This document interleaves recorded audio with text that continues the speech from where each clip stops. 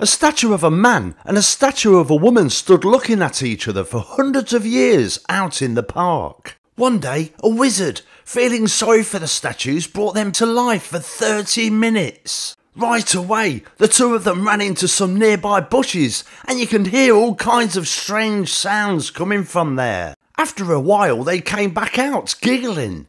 The wizard told them, "You have another 15 minutes left if you want to have another go." The statues looked at each other, and the male statue answered, "Fine, but this time, you hold the pigeon and I'll shit on it." "Ah, thank you."